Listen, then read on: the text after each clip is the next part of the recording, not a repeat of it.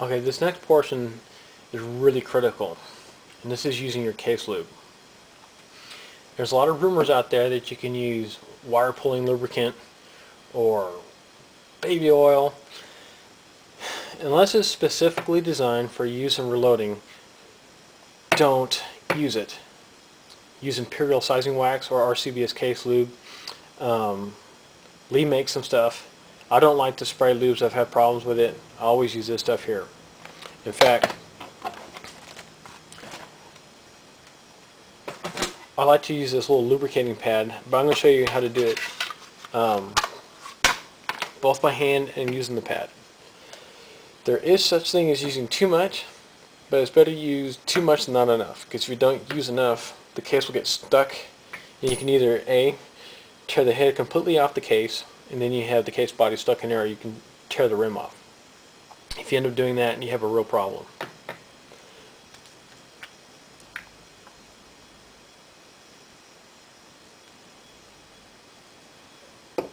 You only need a little bit to get you where you need to be. Take a drop and have the drop, I don't know, about 6 millimeters wide. Rub between your fingers. Your fingers should feel tacky. You don't want to over lubricate it. The parts where you want to lube is from the shoulder down to about midway down the case. You can lube it all the way down if you like. And I just roll it between my fingers and give it like a tacky feeling.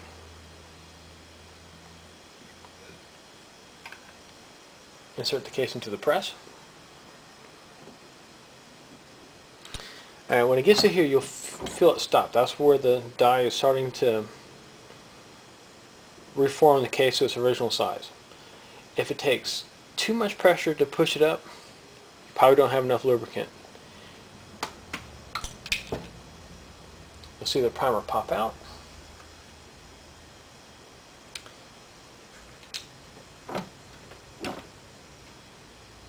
And down it comes. Very nicely done. And you'll see a bright mark from the shoulder down to where the head is. Some people say it's a sign of incipient head separation, but not always. It's just sometimes you'll get more than other times.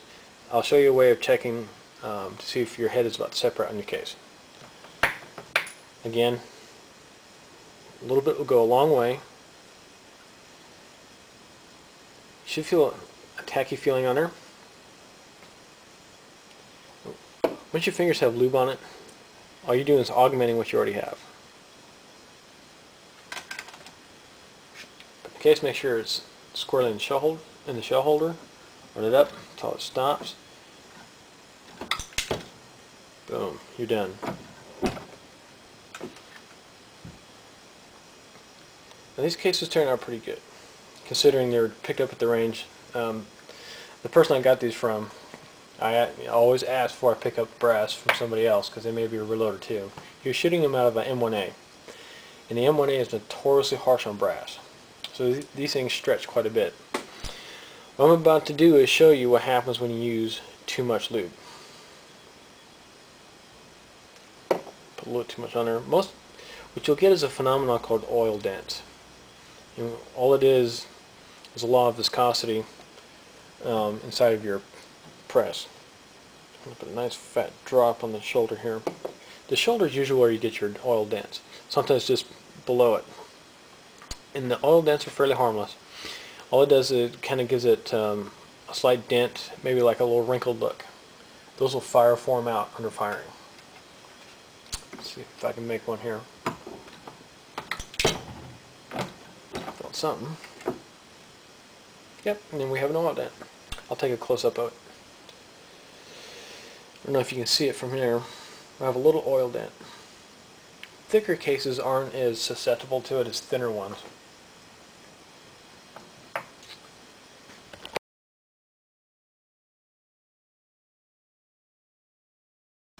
Okay, I'm going to show you the proper use of the lube pad here. If you don't have one of these, or if your local gun shop doesn't carry one, go to like an Office Max or a Office Depot and get an uninked ink pad is the same thing. The only thing is this is just a little bigger. What you want to do, this one's already been lubed, so I'm just going to add two I already got. You're going to want to start out with about a dime size blob of lube, and you want to rub it in just like so, all across the pad. Make it nice and even, because you just don't use the center of the pad, you're going to use the whole thing. And when it gets dirty, just take it out and wash it off. And if you don't want to wash it, just flip it over. Okay, how to use the pad. Take a case, needs to be sized, put it on the pad, just roll it like that, and you'll feel it. It'll have a tacky feeling. You can pop it in the press and off you go. Or if you're into mass production,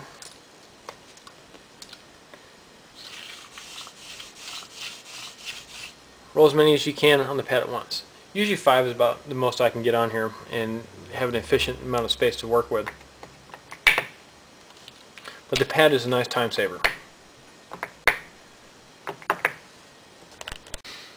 Okay, once you're done sizing, the next step is cleaning. All you're going to want to do is just take your brass and wipe it off, because you have several more steps to do yet before you tumble them, and you don't necessarily have to tumble your brass. You can, but you don't have to. I do, just because I have the equipment to do it. If you don't, just wipe it off with a clean cloth. Okay, the next step in the preparation of rifle brass is the trimming process. And the tools required to accomplish this is your trimmer. I'm using the Lee trimmer with a 308 mandrel on it and the number 2 shell holder that goes with it. The first thing you want to establish is, I want to see how much these cases have stretched. I'm going to measure one. Ooh, wow. Yeah, these really stretched. It's supposed to measure 2 inches even. I trim mine to 1.995, but this is measuring 2.020, which is a little bit too long. That's well over the allowable length, so you know you're going to take off a lot of material. The thing about rifle brass is it will stretch quite a bit. You want to make sure you keep that under control. It will stretch far more from a semi-automatic, like these were fired from an M1A. When I fire these at my bolt action, I want to stretch nearly as much. So you want to cut them down to size. I'm doing this by hand just for instructional purposes. Normally I would put this in my drill.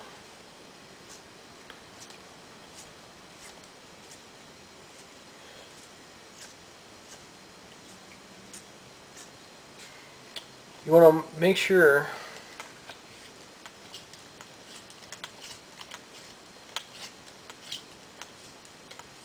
there.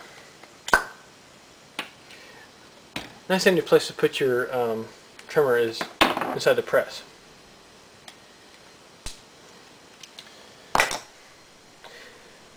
Now this has a big burr on it. I'm going to take some close-ups with this because the next step after trimming is chamfering and deburring. Okay, I'm going to show you how to measure the cases. Now, we've already trimmed them to size and we deburred and chamfered them. Now we measure them. The reason why we want to measure them after you deburr them is because the little burr that forms on the inside of the case mouth, when you pull the tool off, when this tool is popped off, it can take that burr and make it higher than the actual case mouth and give you a false reading. And then you'll think your cases are still too long. Now is the time to measure them. Absolutely perfect.